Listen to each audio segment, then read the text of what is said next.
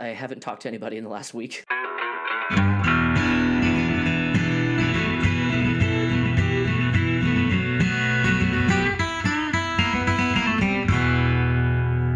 All right, so with this episode, we dive into the weeds that is facial recognition technology, and we are very fortunate to have on an actual expert in the field, namely Stephen Caines. Stephen is a 2019 graduate from the University of Miami Law School, where he concentrated in business innovation, law, and technology.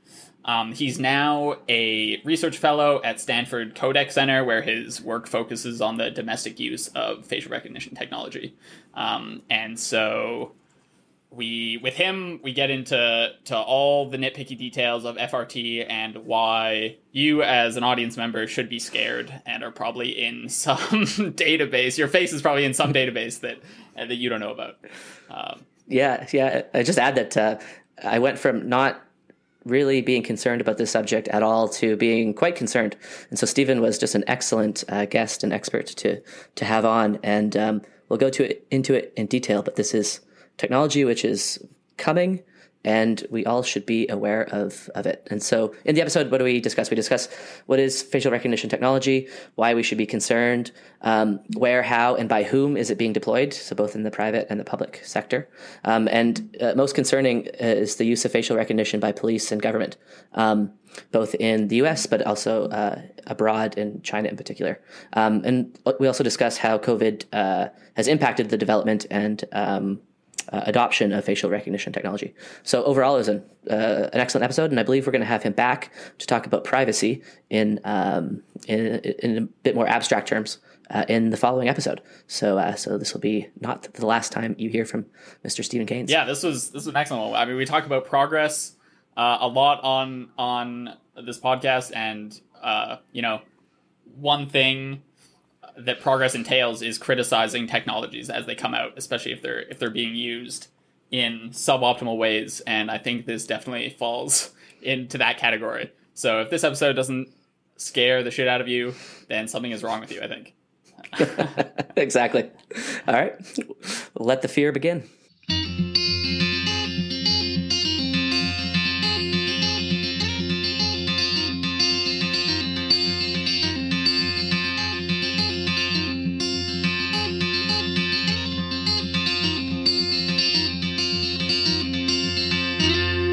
All right, so yeah, happy to have Stephen Caines with us today, who's a fellow at the law school, and not exactly in my position, in a much cooler position, actually. I just someday hope to actually have his job. But Stephen, I think we'll probably give you a proper intro in the sort of formal introduction to the episode. But for right now, do you want to just give us a 2-minute summary of sort of like what you're doing, what's your position at the law school, and what are you focusing on right now? Yeah, thank you so much for that introduction, Ben. Thank you, Ben and Vaden, for both having me. Very excited to be here today. As Ben mentioned, I am a residential fellow at the Codex Center for Legal Informatics at Stanford Law School.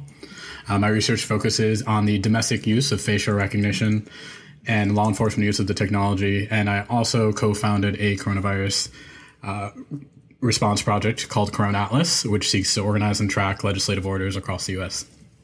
Damn, so tackling possibly the two most important problems of our time are among the two. So doing very impressive work. It does make me question what I do all day. But I watched a lot of Tiger King over the last little while, so that's been equally as valuable, I would say. Nice. Okay, so yeah, you kicked it off with facial recognition technology, or I guess like FRT as we'll call it, because I don't want to get tongue-tied every time I say it. But yeah, can you just give us like a little potted intro to like what facial recognition technology, what is this? And what do people mean, why they say it? Do different stakeholders have different definitions? What are we going to be talking about here? Yeah, so those are some great questions. In a very basic sense, facial recognition is the use of a computer vision algorithm, typically a convolutional neural network, to identify and recognize faces from a image. And so what's funny about facial recognition is that we tend to think of it as one algorithm, but it's really a system at scale, really. So in the first sense, you can think of it as hardware. So when we talk about facial recognition and law enforcement, typically there's a network of cameras. That network could also just be images on social media that's been scraped in a sense. Then you have the actual algorithm, which could be developed by like one of tens and now soon to be hundreds of different companies across the world. So it's a very active competitive marketplace, and we can discuss that more later. And then it's finally like the operators, it's the infrastructure that operates, right? So facial recognition could be as innocuous as you just unlocking your iPhone. It could be involved in like a field agent and let's say a police officer who has someone under arrest and they don't know who they are and the person's not identifying themselves. It could be used in investigations on like a national scale, for instance, by the FBI. It could be used in also advertising. There's so many different use cases and people who interact with facial recognition. And it's funny to also just see their level of sophistication in terms of competency. So it could be someone who's as simple as taking a picture and just getting a green arrow or a red no, or it could be someone who's actually an analyst who has like, significant amounts of training and has invested a lot of time in kind of understanding the more nuances of each system. But in a broad sense, facial recognition is just using an algorithm to identify a known person for the purposes of security, identification, and a wide variety of uses. Can I add something to that? So most listeners, I think, are familiar with Google's reverse image search, where you put in, say, a chair and it brings back a bunch of chairs that are very similar. But if you I tried this just with my own image, and if I put in my face, it brings back a bunch of pictures of males. But it doesn't bring back all of my personal Facebook photos, links to my personal webpage, and childhood photos that were on the internet for about 10 minutes and then taken off. But when we're talking about facial recognition technology, that's what I think people should have in mind, which is you can put in an image of somebody you've just taken on the street, put it in, and it will bring back everything on the internet about that person. And so it's like a reverse image search for individuals. And that is an incredibly powerful technology, which Google can do, but has chosen not to do. And that's, I think, the space of what we're going to be talking about. Nice. Okay. Yeah. So can you maybe just give us a sense of how ubiquitous the technology is? Like, yeah, who's using it? Under what circumstances are people having their faces scanned? Who gets to see these images? And yeah, when and how are the images used? So one fascinating thing about facial recognition is that you can have uses that are a little bit more forward-looking or even retrospective. So when I say that, you could buy a phone today that has facial recognition features to unlock it. In situations such as like China, it's now required that every time you get a new SIM card, you actually have to register with facial recognition. And there's a lot of banking and different types of services that also use it.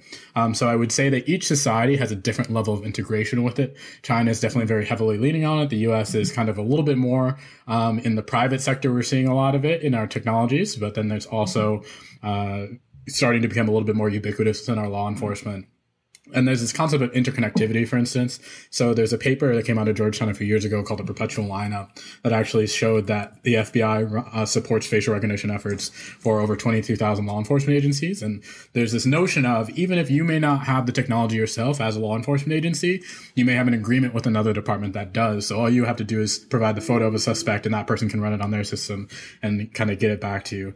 So I think what's really interesting too is that when we talk about facial recognition, it used to be almost safe to have it built in-house by a vendor or someone on your team, but access can always just be kind of given. We're even seeing just basic licenses, very similar to how you have like a Microsoft Word type system, to where people can just gain licenses to very powerful systems and networks, even though they may not have had any kind of investment in the creation of it.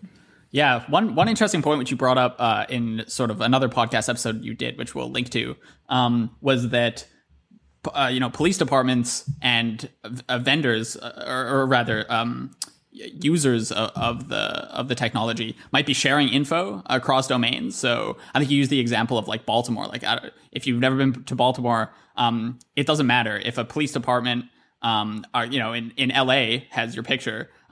They might be sharing this information with the police department in Baltimore. And then as soon as you show up there, you are in that database. And so it's not necessarily, the use of the technology is not necessarily confined to the physical locations you've been, but could be sort of shared across the network, which is an interesting proposition for technology as powerful as this.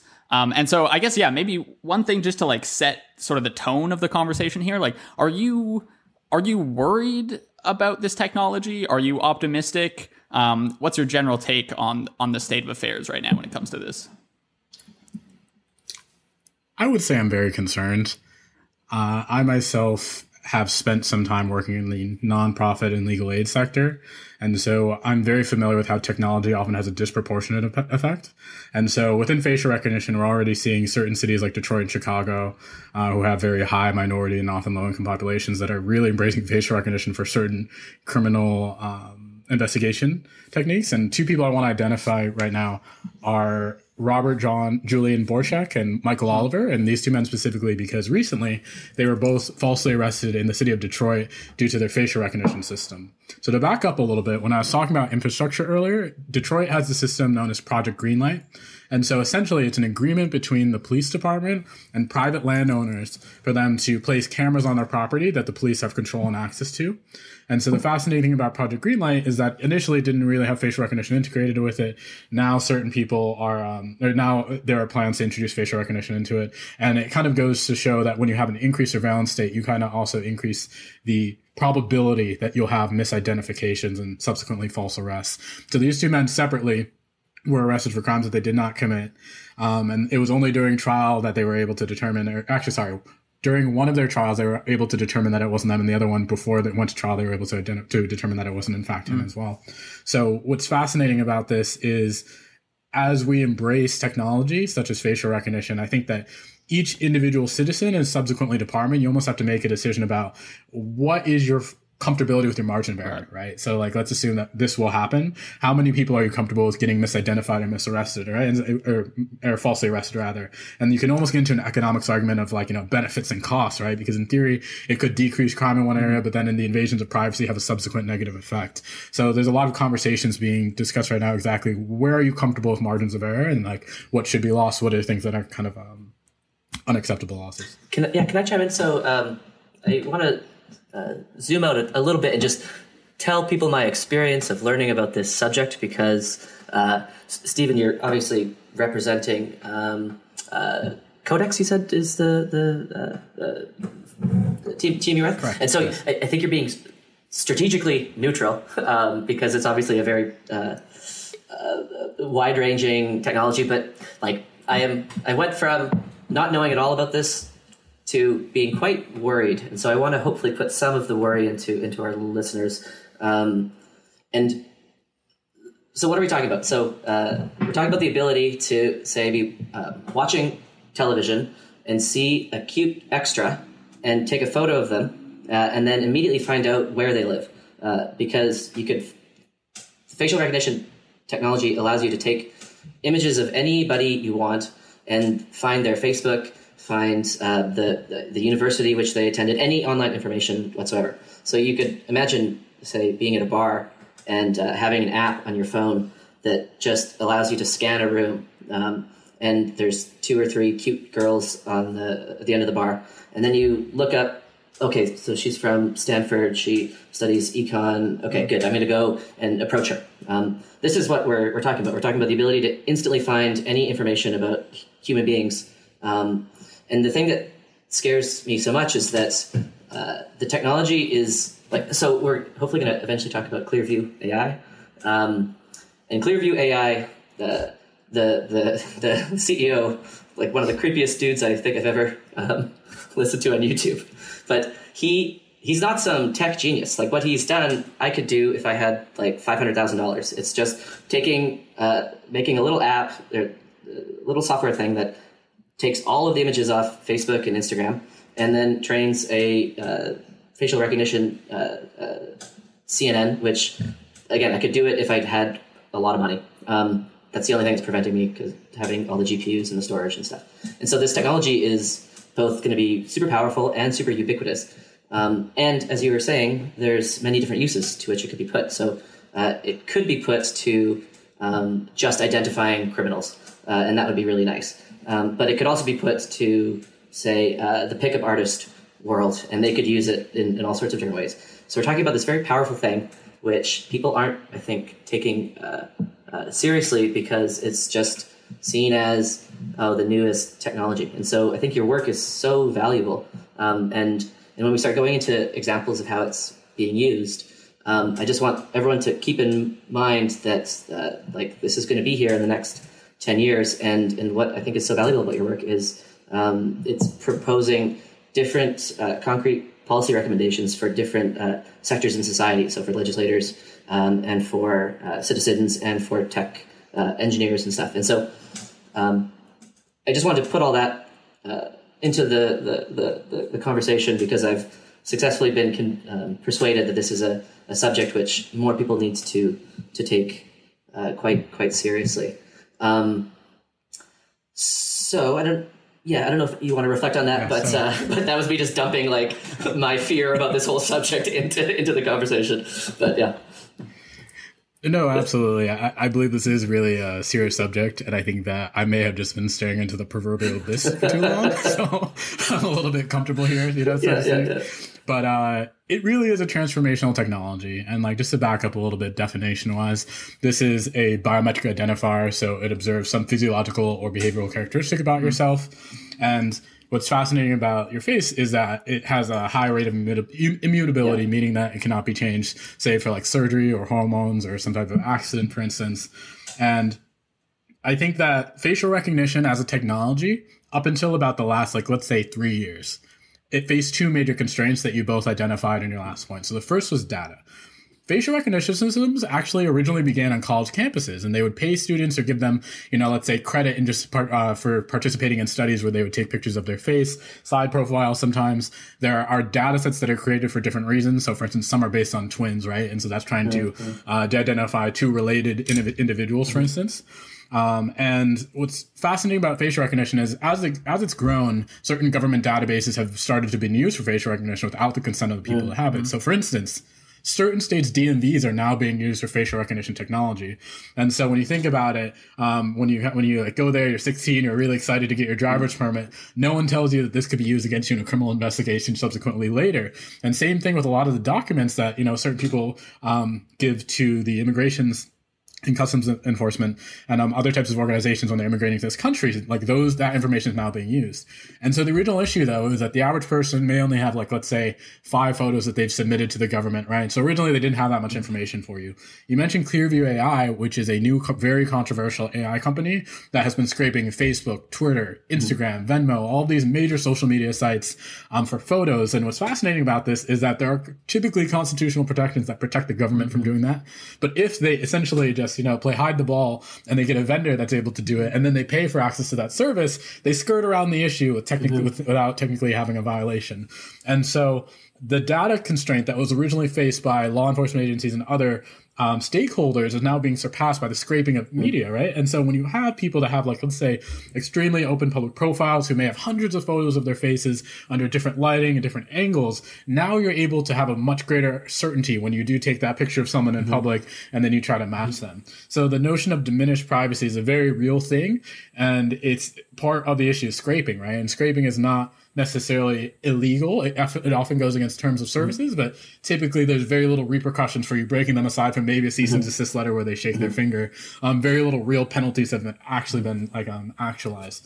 And then, so in addition to the data constraint that they originally faced that they surpassed, there's also one of access. And as you mentioned, there are a number of services now that essentially just allow you to pay a small fee, and then you have access to an extremely powerful tool that previously was only in the hands of a few people. And even now, you can just find Jupyter notebooks, just build your own facial recognition system, right?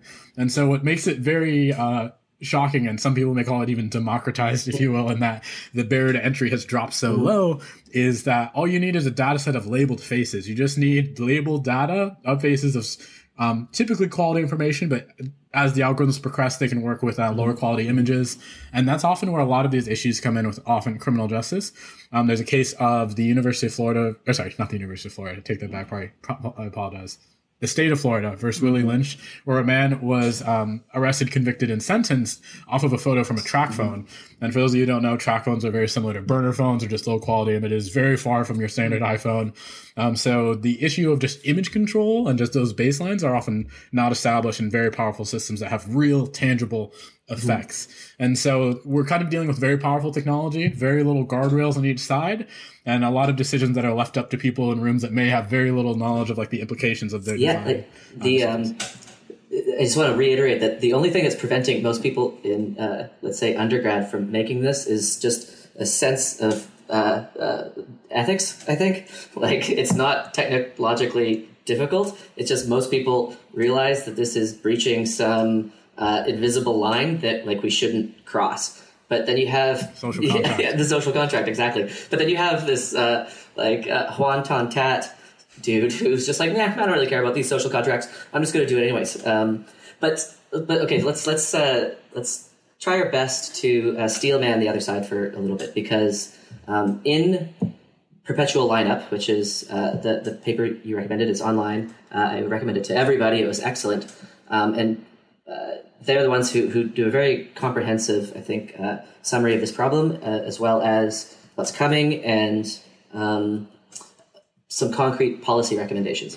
And so when I was reading through the recommendations, there is this interesting, I think, tension between some of the recommendations were basically saying, let's have less of this through regulation, through public awareness. But then other recommendations were saying, let's make it better. Let's make it less biased. Let's make sure that we're up to date with the technology. And so I say this because even in, I think, Perpetual Lineup, they recognize that there are some valid uses of this technology.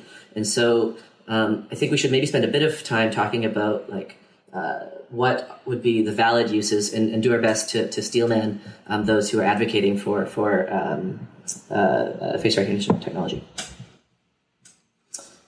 Definitely. And I think that what's fascinating is the use cases themselves. We can identify certain positive or innocuous uses. However, I feel it always comes down to the operator. Mm-hmm. So when I say that, you have to really truly believe that the person operating the system has not only some basic form of moral right and wrong, they can follow a literal policy, and then also anyone else who is their subordinate will also do so.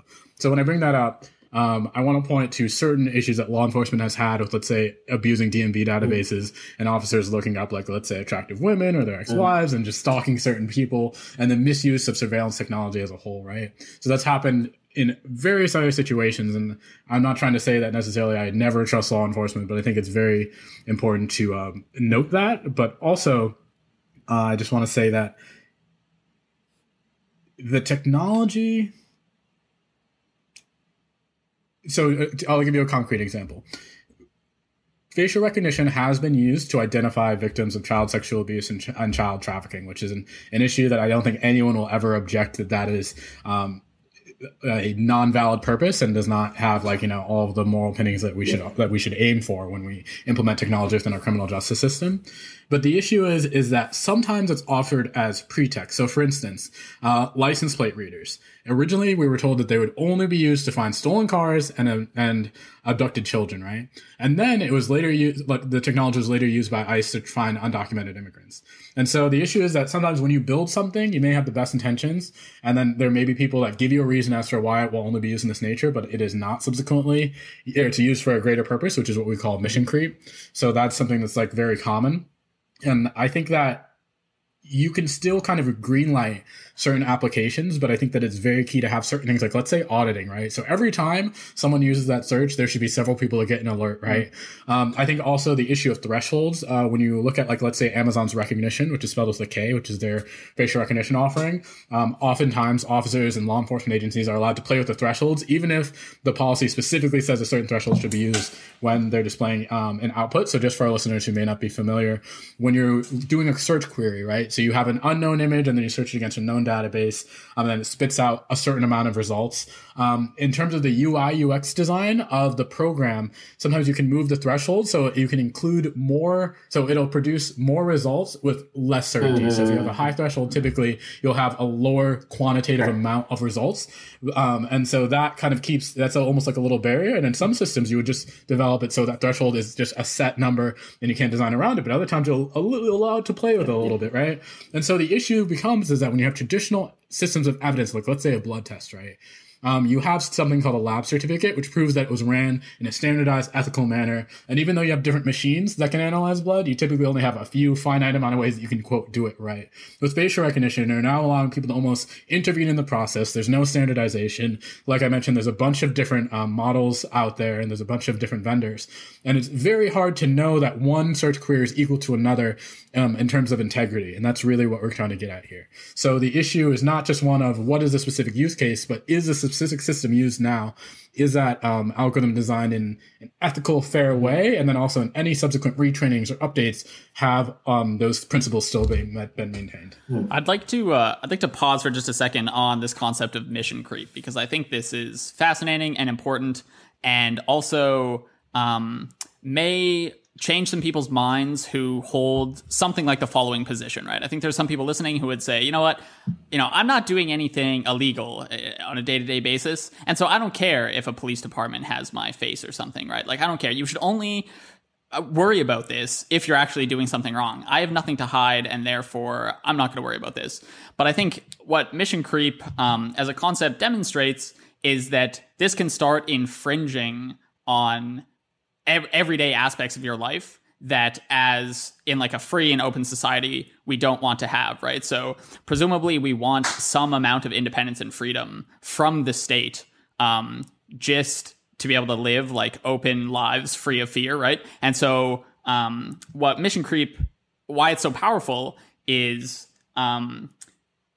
because it identifies the ways that seemingly innocuous technology, when first put in place, its scope can expand over time until the government, for example, has complete knowledge of your whereabouts at all times, or your ex can search you up and know exactly where you are at all times, or any of these things. So even people sitting there that they don't think they're breaking the law, they don't have anything to worry about, can have sort of their freedom impinged in this way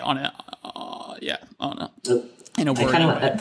I want to push back on you guys a tiny little bit, because I think that there is a difference between mission creep as applied to a technology and mission creep as applied to a set of regulations governing that technology.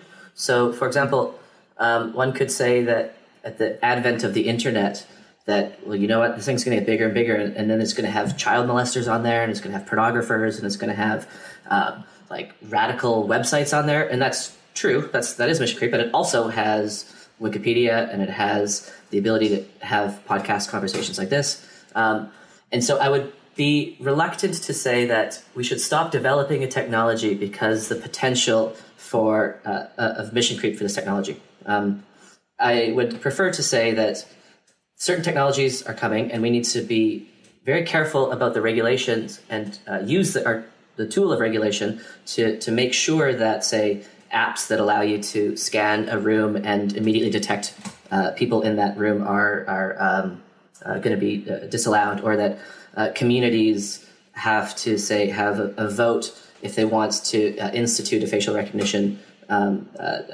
say, green zone in their community, and then take it out after, like, a vote with a sunset clause, say. So I guess I wanted to say that we shouldn't just stop the development of technology because it has the potential for mission creep. And instead, we should say that because this technology has the potential for mission creep, we need to constantly be re-evaluating our regulatory framework that governs the usage of such technology. I put that to you to see if I missed something, or if you think it's a fair distinction.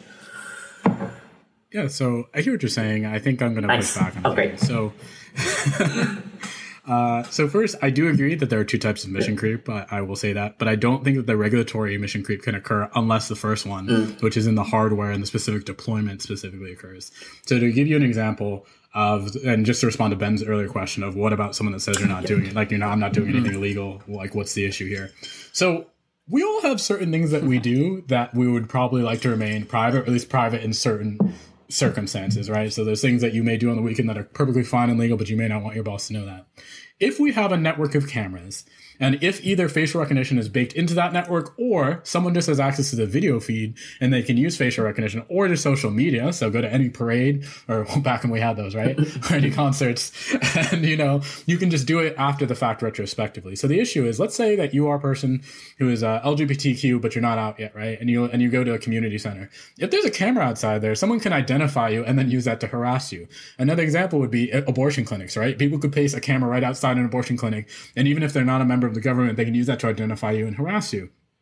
And so I think that if we point to certain groups, and, like, let's say, for instance, so I worked at the Cyber Civil Rights Initiative, which combats cyber sexual harassment and non-consensual pornography. And, like, so I've seen how technology can be weaponized against certain groups.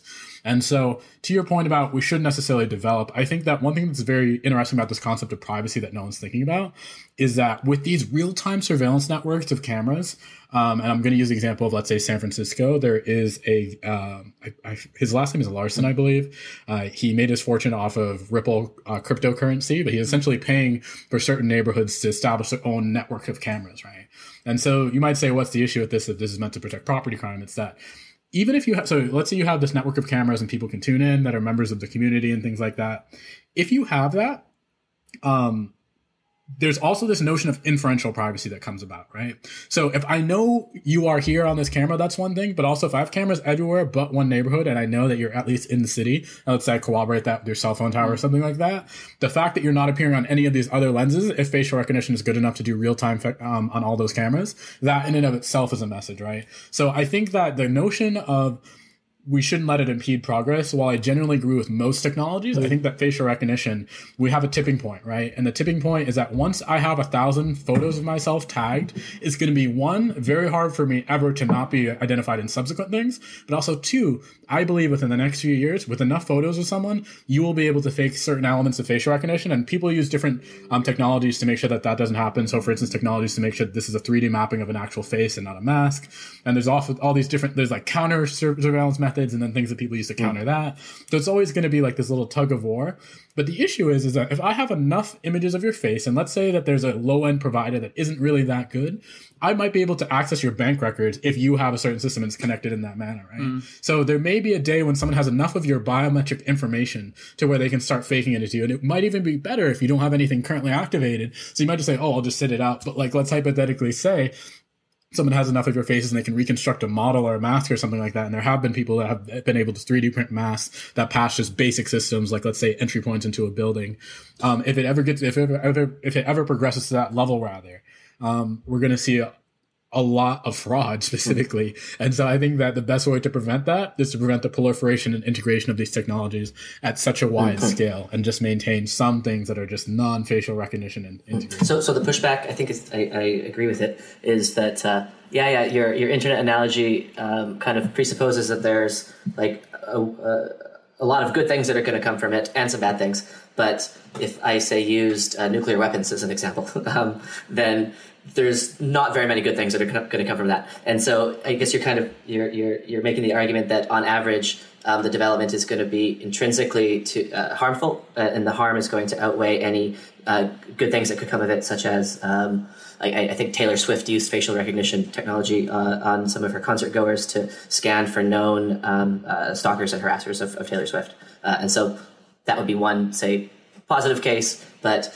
the vast majority of things that could be done with this technology are going to be harmful, and that's where the argument is that we should slow the development of such technology. Is that a fair summary of your perspective? Yeah, and so what's very funny about that too is that I've discussed that specific example before too. So I don't disagree that original motivator of wanting to not have stalkers at your concert is bad, but I think that what's fascinating is we have to ask a few more questions, right? So first of all, who is manning the feed, right? Like, who is operating the feed? Is it Miami PD, for instance, if it is in Miami, right? And is that system integrated with, like, let's say a known warrant system? So let's say you have an outstanding warrant because you didn't pay your parking tickets or something like that, for instance. There's a fear often in protesting now, and even just expressing your First Amendment, of going in crowds if you have an active warrant, even though you may be able to go a certain amount of time without them ever really finding you.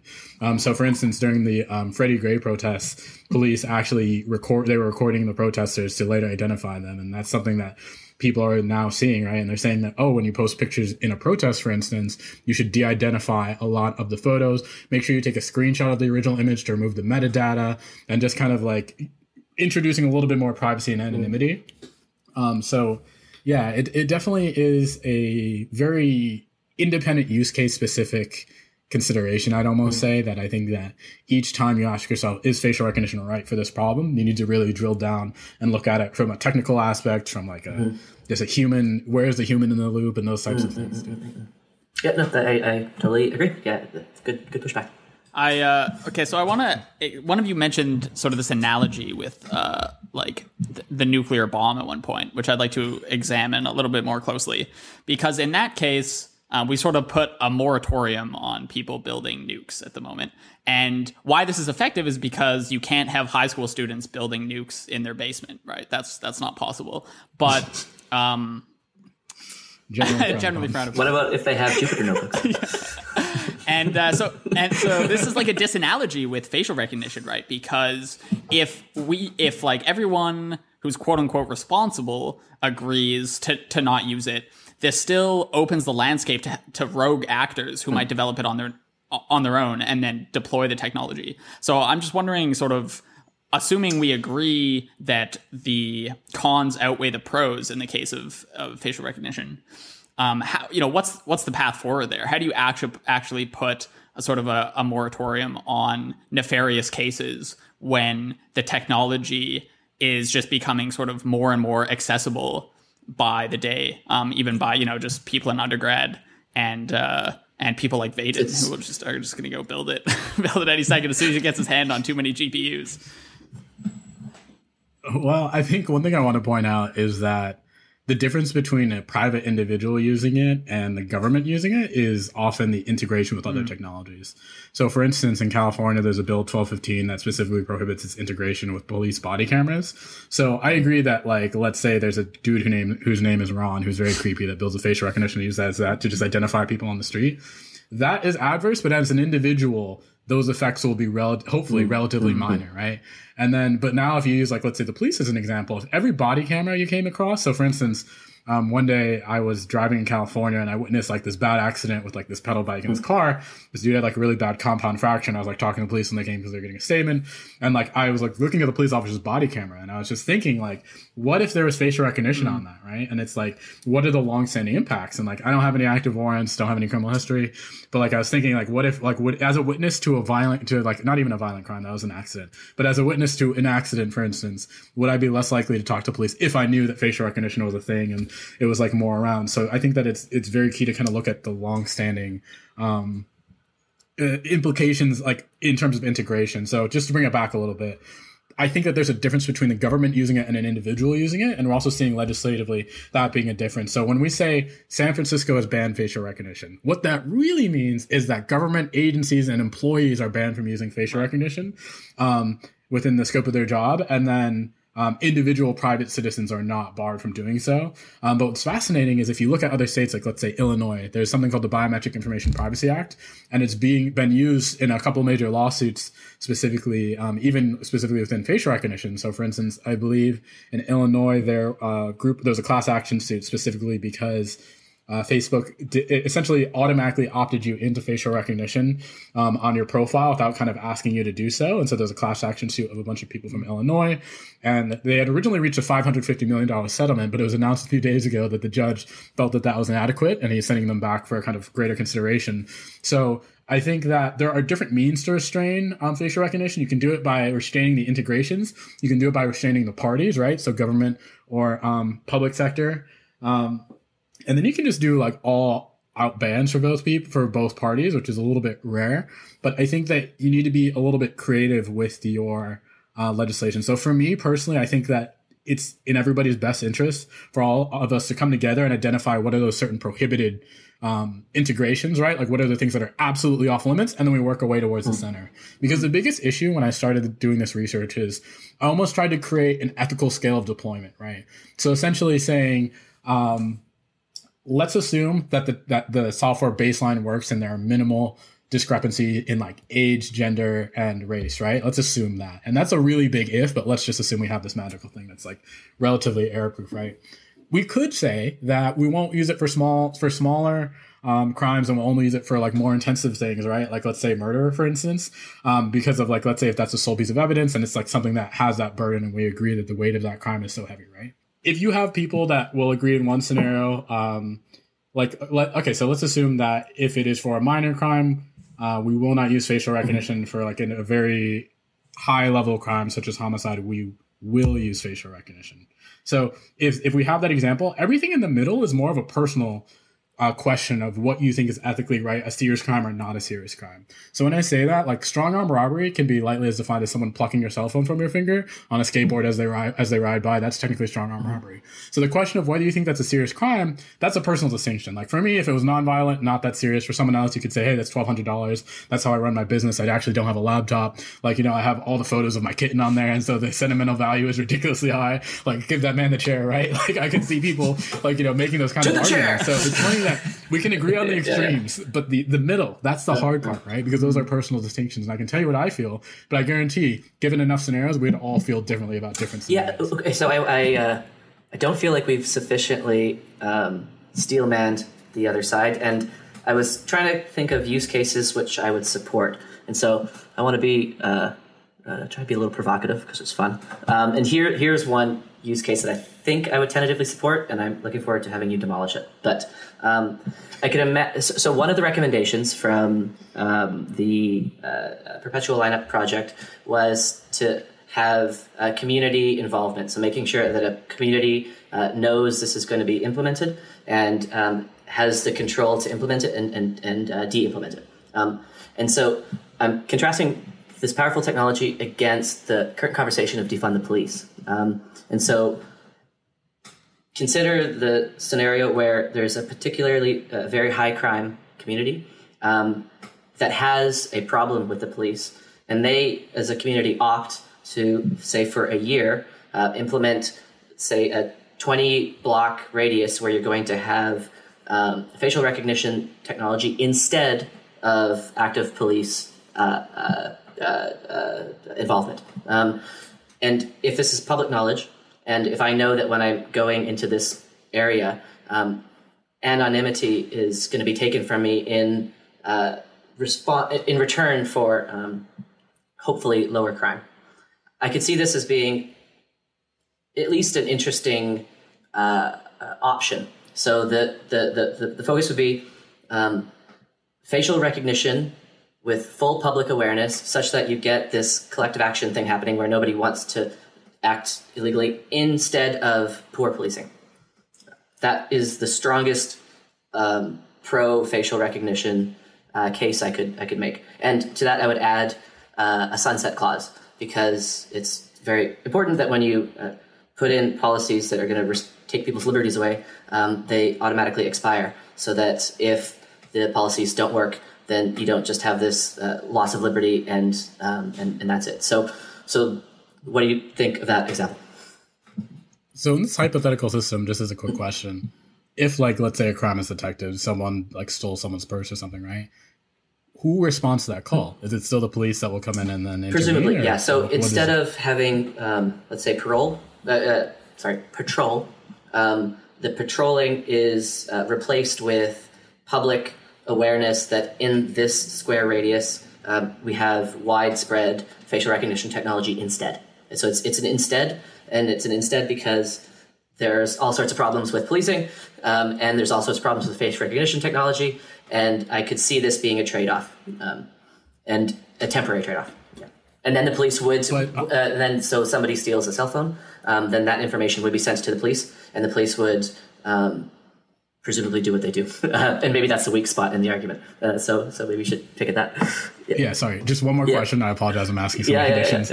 But if we take traffic stops aside, are we sure that the majority of these, like, police brutality type incidences are the result of police coming upon people when they're patrolling and not being specifically called for incidences? Because couldn't the same amount of violence happen upon the population simply because someone called or there was a reported crime?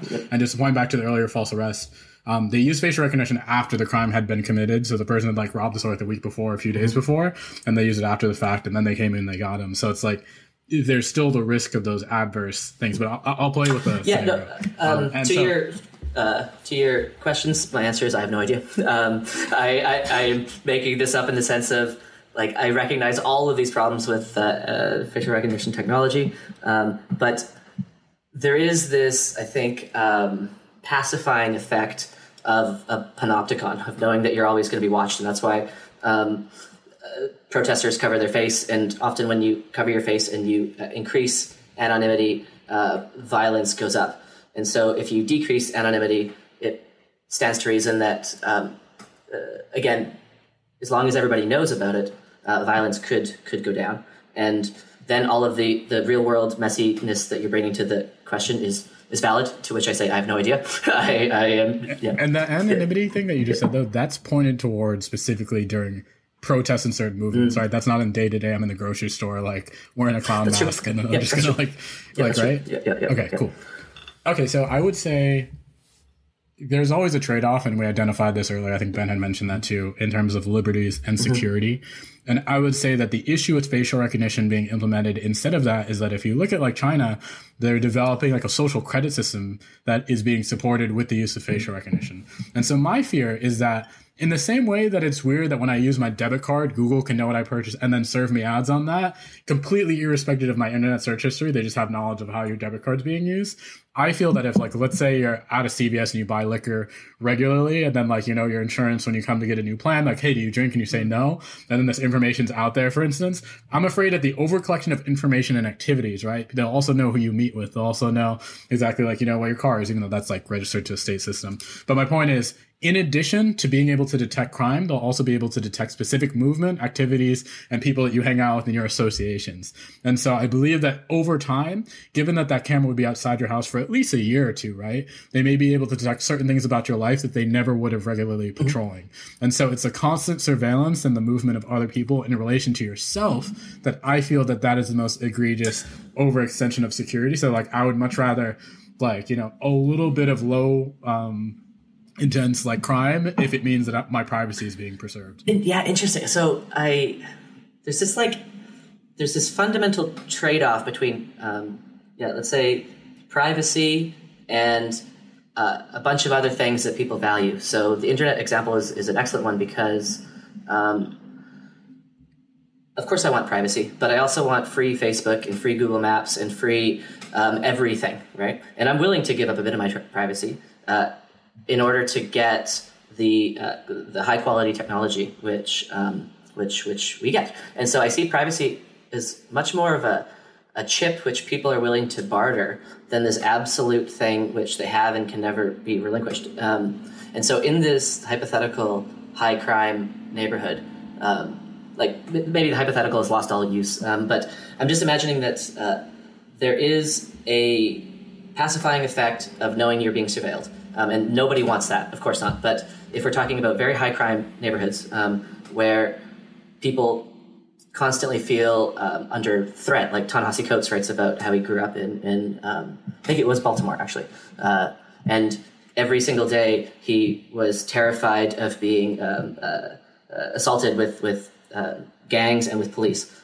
This is a terrible way to feel when you're walking to school. And to this person, would they be willing to trade that feeling for a feeling of loss of privacy? I don't know. I don't know. But I know that we all at least trade some of our privacy implicitly through the decisions that we make, and I think we're to the better for it. So the question is, what is being traded and what are we being given in return? Cool. So I guess two things. So the first would be that the notion that people barter for their privacy. I think they do that, though, because they don't understand the value of their privacy. Okay. I don't think they understand the cumulative value of knowing all these different data points. I agree that, like, people knowing that I listened to Panic at the Disco once on a Thursday is not, like, you know, in and of itself inherently depends on which song, I guess, but exactly, right? But I think that once you put that together with a bunch of other things, you might be able to market me something when I walk into a Target that's, like, irresistible in a sense, right? And I think that the consumer sector has really been trending towards predictive technology and sentiment analysis. And people often present it as, like, isn't that great? That's just more of what you want all the time. But I want to point out two things. Number one, it's a little bit creepy when your YouTube algorithms are almost a little bit too good and they know the exact content that you have. And sometimes, too, even though your predictive score may be very high for a certain activity, the outcome may not be something that you want. So, for instance, target, like introduce a predictive system where based on what you were searching, they could predict not only whether you were pregnant, but if you were, what trimester you were in, right? And so like there's issues with certain people who, like, let's say you have your internet search history to that sense where you're getting a bunch of advertisements about being pregnant and you actually are, but then like, let's say unfortunately there's a miscarriage or something, and then you subsequently keep getting those ads. Similar things happen to people who actually have issues with drugs and alcohol, to where like a lot of the content you see might be towards that. And like, let's say you try to get clean one day and you continuously continue being served those ads. And there's other things where we as people just go through transformations where we become different people, and we may not necessarily want to be bound by the wealth of information that they have about us. Similar things might be like, let's say politically you're left leaning, but you like to watch a little bit of right content to understand what the other side is thinking, for instance. An algorithm might determine that you actually are Republican leaning, you know what I mean? And that's continually serve you things like that. So I think the argument that we're always better off because we give away elements of ourselves is actually a little bit flawed. I would argue that people don't understand the cumulative value of what they're giving away. And that's what one of the really critical issues, that I see are. And I just want to respond to the notion of security and, privacy, that trade-off. It's not always guaranteed that these systems work. I'd like to point to San Diego. San Diego had a facial recognition system that ran for 7 years, and a spokesperson of that system said that to her knowledge, it never implicated a single suspect, right? So if we want to talk about economics, how many taxpayer dollars were wasted on something that didn't actually work? And when we talk about, you know, the police budgets, I think we would be remiss not to mention all the surveillance technology that's being constantly spent and integrated and brought in from other areas. So I think that it's very key to note that none of this is a sure bet. You could invest millions of dollars and then have very little payoff or no payoff, right? Or even to the point worse, where those people that were, like, let's say falsely implicated in Detroit, they launched civil suits that actually cost you money, additional on top of, like, you know, the that cost. And like, let's say there was an interaction where they started arresting him, and he was like, I know I didn't commit any crime. This is clearly wrong. He resisted, and then there was like the irreparable like loss of life. So I think that the notion of trade-off is that it's never a guaranteed bet. And I would argue that the police already have so many tools at their disposal that I don't think that this is another toy that should be added to their arsenal. Specifically, there may be a few certain cases where, like, let's say terrorism, where I think that it's very valuable. But even that, there's a Brown senior who was falsely implicated, and this was by the Sri Lankan police. This is not by American forces, but she was living in the U.S., and I believe she was an American citizen, but I could be wrong about that. But she was a junior at Brown, and she was falsely implicated in the Easter bombings in Sri Lanka, and that was by facial recognition technology. So even that, like, you look at that and you have to ask yourself, what else is being misidentified? And the hope there, though, is that if it's the FBI, the level of sophistication of the analysts would be higher than if, let's say, there's a small town in Oklahoma that has a very small budget and they're just running a simple photo that has like a simple, you know, arrow. So arguably with greater sophistication and training, you can minimize these issues. And arguably the larger agencies have a much more competent grasp. But even that is just a thought. And it's not something that I can 100% tangibly prove, because there's a lot of questions and a little bit of murkiness surrounding the reporting and the use of these technologies by agencies. It's interesting. There seems, I think there's a disanalogy between the internet case and the FRT case. In the internet case, it's much more possible for an individual actor to like cease using Google Maps, Facebook, the internet in general, and thereby reduce the amount of their location data or their preferences being released to these companies that they can then use it to target them with advertising or what have you. Whereas I think FRT, there's much more of a collective action problem, right? So just like if enough cities or enough people are on board with FRT and legislation gets passed on that front, then even if you as an individual aren't okay with the trade-off that's being made between sort of your security and your freedom, it doesn't matter, right? There's no way to back out of the system. If there's the architecture of a camera on a street corner, the camera's not going to turn off when you walk by simply because you haven't signed the waiver, right? And so I think that's one of the worrying aspects of FRT that's not perhaps present in the internet case. Yeah, and I just want to add, I feel that facial recognition, one of the reasons why it's so transformative or disruptive even, is that it almost eradicates privacy. The reason why perpetual lineup is titled that is because traditionally with lineups, you either have to have the physical individual human beings in front of you or photos of them. And the notion is that with a database of photos, you have an infinite, almost a near infinite amount of people that you can search against and see, like, is it this one? Is it this one? Is it this one? And so people often analogize facial recognition to everybody wearing a name tag, sometimes with their address and their full information on the street. And so just as Vaden pointed out, it's essentially like within 2 seconds, I can know so much about you, where you work, who your brother is, if you're connected on Facebook and things like that. So like it really transforms what our reasonable expectation of privacy is, if you want to use a legal term. So to pivot the conversation slightly, I know you've done a lot of work in thinking about how COVID has impacted facial recognition technology. I was wondering if you could just say some words about that, because we're currently living in this time, so it's a very important subject. Definitely. Like I would say that 2020 has had many surprises, and I think that facial recognition is set for a very interesting next stage. So there's a few issues coming up. So first is the issue of masks. And so typically with facial recognition, for those of you that don't know, the way that facial recognition works is that it breaks a bunch of phenotypic features about your face into quantitative measurements. So certain measurements like the length between your pupils, the length of your nose bridge, the distance between your eyebrows, all of those are transferred into quantitative measurements. And then based off of at least a minimum of, let's say, 25 features, typically with most of these algorithms these days, and sometimes even hundreds, that's how it makes a predictive guess about whether you are in fact this person that's also tagged in this database. So wearing a mask obviously cuts off 50% of the real estate on your face. And so there's the issue of, if we have a bunch of people on facial recognition systems and half of them are wearing masks because they're, like, let's say, about to catch a train, how does that impact the function of the algorithm? And so in China, what's funny is that in the first few months of the pandemic, they actually did have some like speed bumps and some disruptions with their systems, because I mentioned from banking to entering their buildings and all these different applications on their phones, it's all facial recognition, or much of it is facial recognition rather. So the issue that it comes with is originally they had issues with their systems failing to operate at the same level of accuracy, but they're able to negotiate that essentially within a few months by having better algorithms that just use predictive algorithms on the upper half of your face. And so what's interesting about that is that the US is similarly going to have some issues, but we're not as dependent on facial recognition. It exists, but it's not as dependent as I would say China is. And so the difference in how fast we'll be able to negotiate that mask corner is that I believe we're going to take longer than China, because they have access to greater pools of data, and that there's a lot more interaction between their business sectors and their government. And so when it comes to kind of centralizing a lot of this information and creating better algorithms with larger labeled data sets, they're a little bit more apt to act rapidly. I think that the US, within like a year or two, I think that will develop better algorithms and kind of see around masks. But the other issue that people are using is that they're doing certain things, like even just measuring like certain measurements in solely your eye alone. So it's essentially, it's not true facial recognition because it's not combining different features on the face. It's a different type of biometric identifier, but it's still using a feature that's on your face. So I think that is going to go through transformation where it's either going to negotiate the mask corner or it's going to rely on other elements of your face. So that's the first thing. Two, I think it's going to be heavily promoted during this time because it's contactless. So like anyone that's ever use a pin pad or stuff, you probably have that moment now when you're thinking, I wonder how many hundreds of people have touched this and when the last time it was wiped down. Now people are really going to market specifically facial recognition for, let's say, point of sales, because it allows you to pay for your goods and services without having to touch anything. And then even entering into buildings, for instance, instead of having to sign a checkboard or something, it could just take a picture of your face. I think we're going to see a lot more marketing of it. And as we've seen, the investment in facial recognition has significantly increased over the years.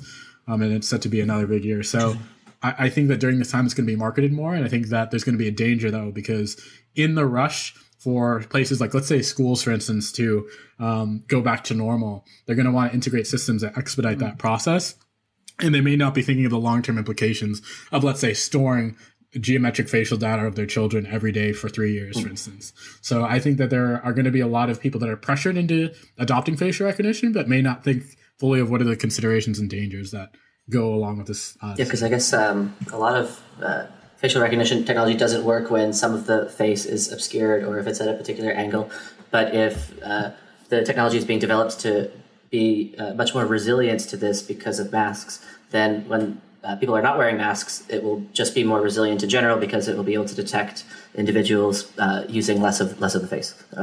That's a really fascinating point. I hadn't thought about that. It's an interesting side effect of sort of global crises in general, right? Like sort of people step on the gas to make our institutions and our systems robust under sort of emergency situations. And so, the COVID pandemic is one, and like maybe World War II was the last example. And so, we sort of develop technologies and pour a lot of money into R&D during these periods without perhaps giving sufficient thought to the consequences of what happens when the global crisis is over. And technology to some extent is a rabbit you're pulling out of a hat. So, once it's out, and you can try and legislate it as much as possible. But, a lot of our most productive periods in terms of like scientific and technological advancement are during periods of global conflict or global crisis. And so it's like an interesting, I guess, facet of the time we're living in right now. One other thing I guess I wanted to talk about is just to get your sense of in Stephen's ideal world, what is the role of this technology, right? Like, if going back 20 years, if you had the godlike power to put a moratorium on this technology, would you have done that? Obviously, right now, your work is in this constrained situation in which there's a bunch of private actors developing the technology anyway. So, you have to be realistic in terms of policy recommendations and stuff. But, if you had the power to completely disband this technology and have no one work on it, would you do that?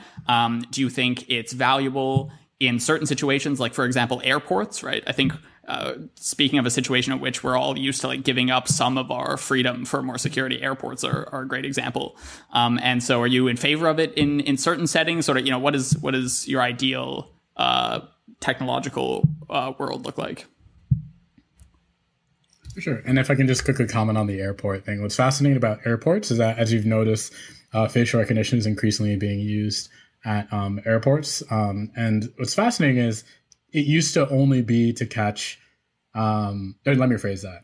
The introduction of facial recognition at airports was primarily used to catch potential terrorists, but it started catching people that had visa overstays. Like, it was almost too good, right? And so there's a question of, what do you do now? And so typically where they may just let you come back into the country because they feel like that's not their job. Almost like if you've ever gone past TSA with just like, a razor for your face by accident or something like that. Like, what do you do when the net is almost too powerful? So it's creating a lot of those kind of questions as well. But to the issue of what I would do, I would say that when I first started this research, I was very much on the ban it train. And then I think that after a little bit more months of research and seeing how integrated it was into our government and into also our military heavily, I felt that that you can't put the genie back in the box. I think that the recent protests, though, in the last few months have really shown me that with enough public outcry and engagement, though, that there are massive shifts that we can do to our criminal justice system.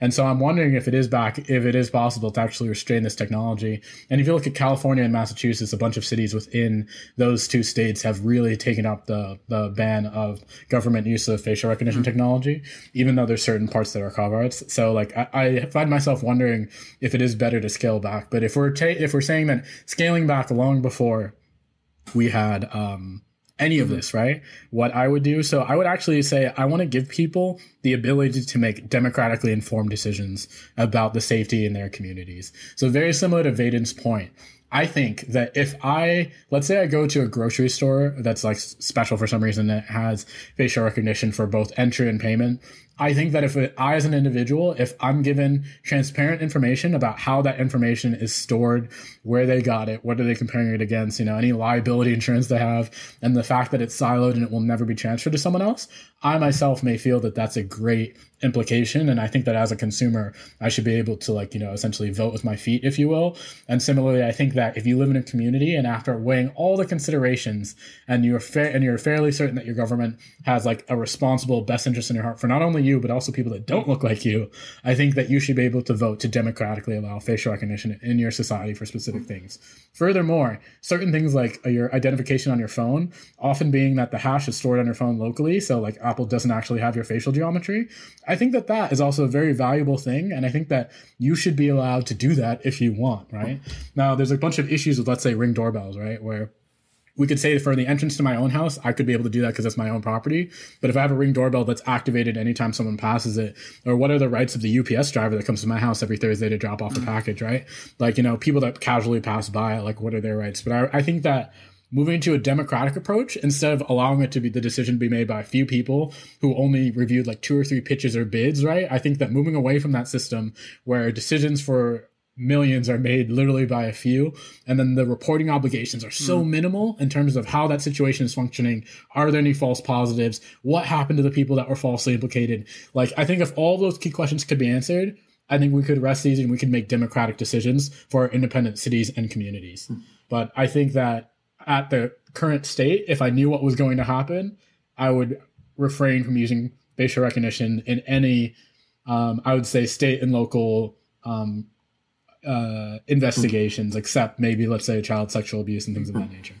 But that's what about warrants? So, like, a warrant is basically temporarily allowing something illegal to happen because some judge has deemed that this is for a higher good. So could you imagine putting a warrant system on it where police have to get warrants in order to use facial recognition from a judge? Yeah, I would be much more comfortable with the warrant system. I don't think it solves everything because warrants can sometimes be granted on, let's say, less than 100% truthful information. Yeah. But I do think that having the standard of at least someone else who is removed from the police department, who is able to look at the situation objectively and be able to say, hey, is there a probable cause that there has been a crime committed? I would feel much more comfortable. So, like, let's say if everyone had to get a warrant before they use it, I think that would be an extremely positive step forward in the conversation. But even that, you need to train judges on exactly how to interpret these algorithms. And part of my research is determining what is the competency currently of legal professionals in general when it comes to understanding the statistics of machine learning algorithms, and what would you need to kind of differentiate different facial recognition algorithms. And the issue with that, though, is even experts have issues benchmarking these technologies. And if you're curious about the subject, the NIST report, which stands for the National Institute of Standards and Technology, they did a 3-part benchmarking series on facial recognition algorithms. And that's, I would say, the closest that we have to composite view of these algorithms relative to each other in terms of performance. But there hasn't been nearly enough work for us to competently compare these two. The variety of the gamut. Because I would, like, one particularly worrying thing, which I'm hoping to God is not going to be implemented, is facial recognition coupled with automatic weaponry, because you could have, say, targeted missiles. So let's just say that dystopian future is far away. But if it's facial recognition and then coupled with human validation, so it says here are 5 people who could look like the person you're trying to find, but then a human being has to make that final decision, which is, I think, more likely what's in place. Then the error rate is just going to return a higher number of people in the perpetual lineup, which would then still need to be reviewed by a human being, and humans can detect faces quite easily. So that would be at least one way to soften the impacts of facial recognition. So I'm quite in favor of a warrant system, just to say where my cards lie, because 1, it's coming. 2, if it's going to be here, we should make it effective. That was an interesting, I think, tension between some of the recommendations in the perpetual lineup. They're saying it doesn't work, but also it works really well, but also we should make it better, but also we should slow its growth. And so I could see something where we recognize that, Clearview AI is going to have a big data set, so we should have this large data set, but it should be under lock and key. And similar to the conversation that Snowden opened up about when should government agencies get access to the metadata from phone records. Now you have to get a warrant in order to get access to that, and you need probable cause, et cetera, et cetera. I can imagine something like that where you need to get a warrant to get access to the big data set, and without that warrant, that it's too much of a breach of our civil liberties. That's an opinion, uninformed opinion, but that's one thing that could be in place. And if I can point out, the human in the loop is a very important concept here, especially in military and kind of weapons applications, if you will. So one funny thing about humans, right, it's identifying people you've never seen in real life is actually sometimes a very difficult task. And there's differences in people identifying people of different races. So for instance, if you have like a Caucasian analyst, like reviewing people of Arab descent, they may have a lower accuracy rate than an Arab examiner, right? So I think that what's fascinating about that is that you can train people, though, to become face examiners. Like, I'm not exactly sure the full certification, but there's a way to train people so they get better at identifying human faces. Interesting. And so that's often used, like, let's say by the FBI. Once you run the initial query, they have someone that runs through the photos. So I think that human in the loop and not having automated kind of determinations is very key. Because sometimes it is as simple as looking, but, you know, the determination of whether these are the same two individuals, this could be just be two guys that are just like, you know, in a car trying to make a decision about something that's extremely life-altering or potentially lethal consequences. So it's a tricky game too. Like sometimes you want to like rely fully on the human, but then also not too much. And you kind of run into the issue of also like how human witnesses are just scientifically and historically not always so fallible, spot on. Right? It's like the worst kind of testimony, eyewitness testimony. I think it's the testimony that's the least reliable, right? So yeah, having a human in the loop can not always be a great thing, I guess. But eyewitness testimony is more about memory than it is about face recognition, right? Because you have to recall what you memorized or what you remembered. But your memory of the faces. But I would argue, your memory of the faces. But I'd argue perhaps if like the person had originally interpreted the face and like cemented it correctly, it would be easier to recall rather than kind of like, you know, I don't know, it kind of looks like both of those guys, 2 and 3. So it's definitely a tricky situation. And so we've talked a lot about the public sector and particularly on, say, domestic policing issues. But what about the private sector? I want to get to Clearview AI so that people can look that up. But just what are your thoughts in general about how it's being used in the private sector? So let's first talk a little about applications, and I'll talk about perception. I think that the applications in the private sector, some of them are very fascinating. So for instance, there's this new, not even new, this is like a few years old, but there was a application called Civil War Sleuth. And so people were uploading pictures of Civil War portraits, kind of just like, you know, that like the President Lincoln, just like, you know, looking very firm and everything. And so they were doing that to try to identify unknown people in different portraits. And so that's one application, right? That's like kind of fascinating. Now you could get into like, are there ever portraits or pictures of like, let's say military operations where the people are supposed to remain anonymous for sure, right? But it's interesting that you can kind of posthumously look back and start to identify and make certain relationship connections. And I think that's fascinating. And we already talked about advertising both within stores. There's some other ones that dig a little bit more into like sentiment analysis. So trying to determine your emotion, like let's say in different situations, whether that be like your receptiveness to different ads or content and things like that. I want to add here that for a lot of these different applications, you need different kinds of labels. And so that's something that you had mentioned earlier that may have flown past people, but I just want to highlight what that means because in machine learning, that the word label is used for a very specific thing. So label is just a human annotator giving the right answer. And so if, for example, you want to do just detect person to another person, detect an image and figure out which person this is, then you can essentially get all the labels for free because most images have that information contained in the metadata. You can look at the Facebook profile from which the image is kept. But if you wanted to do facial recognition for sentiment, that's a little bit more challenging because you need a human being saying happy, sad, happy, sad, happy, sad. And if you wanted to do facial recognition for, say, detecting COVID patients, or people who have, say, showing signs of COVID, that is more challenging still because you need a doctor saying, this person has COVID, this person doesn't have COVID, this person has COVID. And so it's not that all of these applications are going to be equally feasible. And certain applications are going to be really far away because you always need a human being or at least some true answer, which you can scrape off the internet, associated with each of these images. And so I just want to add that because we talk about facial recognition as if it's all equally feasible and coming, and there's many different cases where it's much more challenging. So definitely. And yeah, so just to also add to that, which is a great point, Vaden,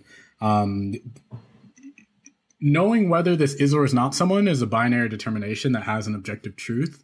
Whether I'm happy or sad could be cultural impacted, or it could just be situational, right? You know? It's like I might be distraught, but maybe my dog really did just die, right? So it's like there's certain considerations when it comes to labeling emotions. You're always looking like you're sad, but you're actually quite happy. So sorry to cut you off. I just wanted to say rest. Exactly, right?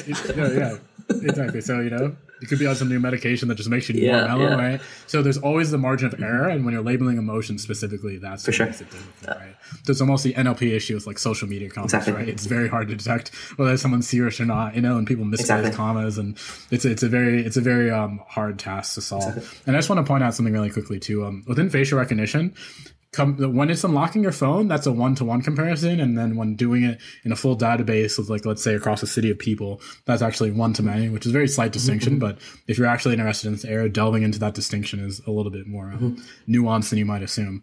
But to talk about Clearview AI, as I mentioned before, it differs from previous facial recognition applications because of how the data sets are created. So it is collecting labeled data from publicly available information on social media platforms. And as I mentioned before, previously the government would not be able to do that necessarily.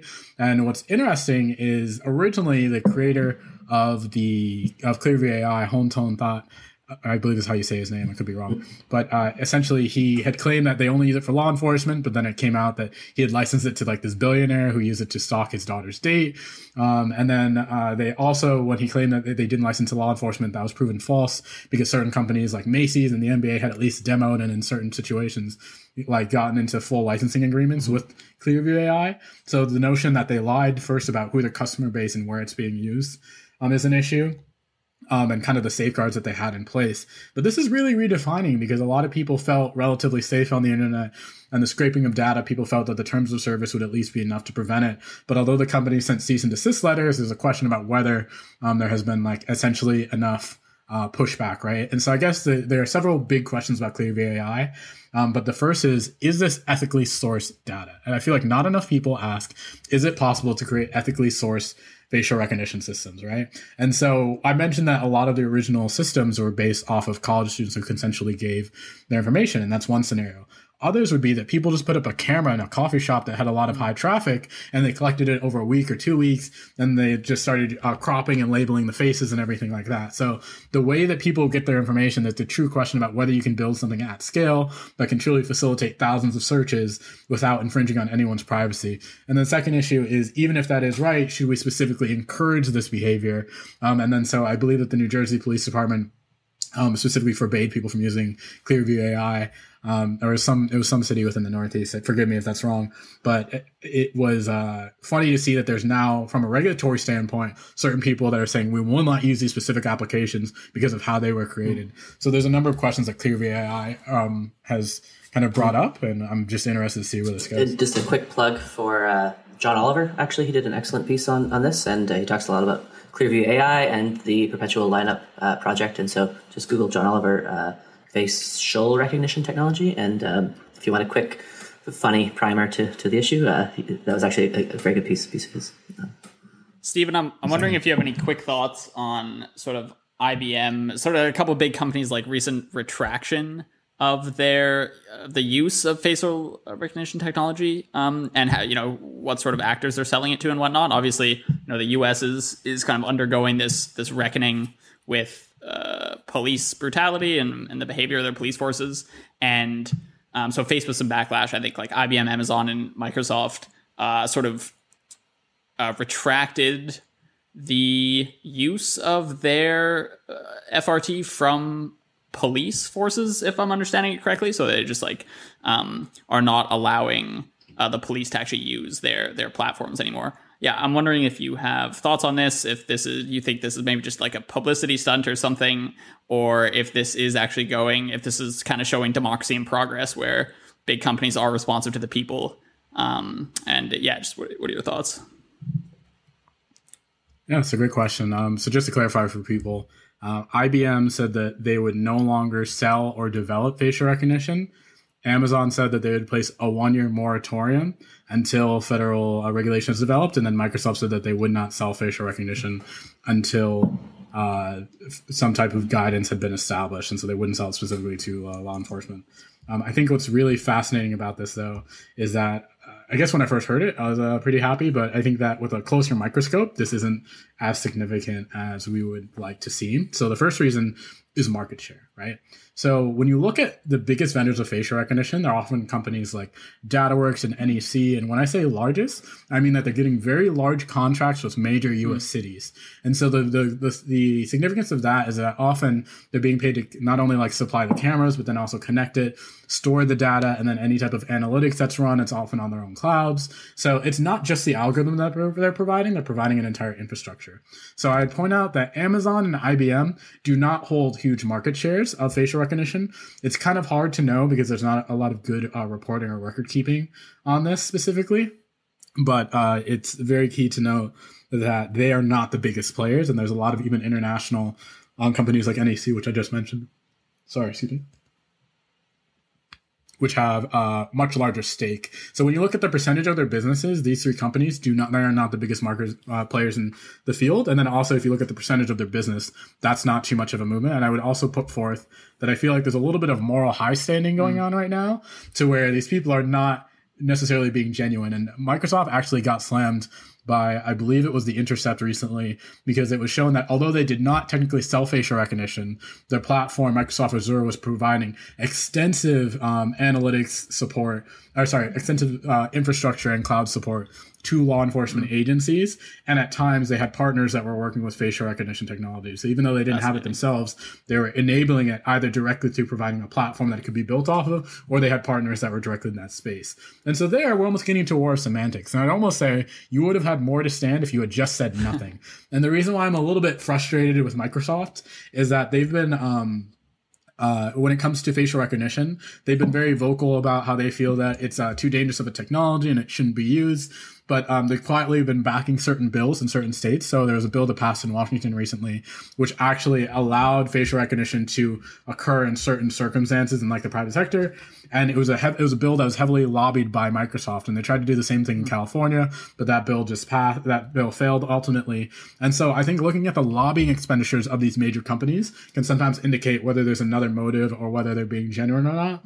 So I feel a little bit betrayed by Microsoft in that they came out as like this like major moral hero in this area, when they're really doing a lot more that others may feel infringe on civil liberties by supporting certain law enforcement efforts. So I think that as much as I want to believe that this was like, huge for the industry, I would say it's not. But I think that there is some value in industry leaders coming out and saying, we admit that this technology is very dangerous. Because I think that the biggest part in this discussion is getting people to realize that this is not a harmless technology, and that the version that we see today may not be what we see tomorrow, and that you've never seen almost a final form, if you will, of this technology. So I think that even just getting people to understand that this is not, some, willy-nilly, just like completely harmless thing is part of the struggle. And so I think that them at least acknowledging on a service level this could be abused is huge. Nice. Any other warnings for people before we wrap up here? and also let people know where they can find you and find your work online as well. Yeah, sure. Thank you. So as I mentioned, I'm a fellow at the Codex Center for Legal Informatics. I actually just built a personal website where you can go and check out some of my work. It is caines.tech. Caines is my last name. CAINES.tech, TECH, where you can check out some of my other work and another podcast I did and some other great stuff. I would say that if I had to leave people with anything, it would be that your privacy is worth so much more than you think. And I think that we live in a society where it encourages you to trade pieces of it in exchange for free services and things like that. And while I do enjoy the benefit of that in certain circumstances, I think that there is a grave danger in the centralization of information. And I think that the more we strip away these unique identifiers like your face and your biometric identifiers, the greater danger that there is for abuse, maybe not today, but in the near future.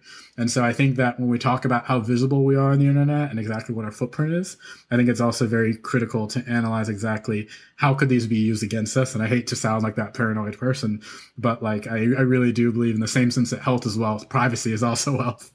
And so I would encourage everybody to really put a critical lens to who and to what's visible online and exactly how that could come across you. And I think that whenever you hear surveillance being thrown about your community, about where you live, I think it's on you to ask more questions and make sure that you're coming from an informed place. Nice. Awesome. Yeah. We'll definitely have you back on when America has gone full North Korea. You'll be the person to talk to at that point. Yeah, we'll both be wearing masks and no microphones or cameras. But it was awesome, man. It was so good. I hope you come back soon. And yeah, I learned a lot. So great conversation. Yeah, thank you so much. Really happy to be here, guys. Thank you.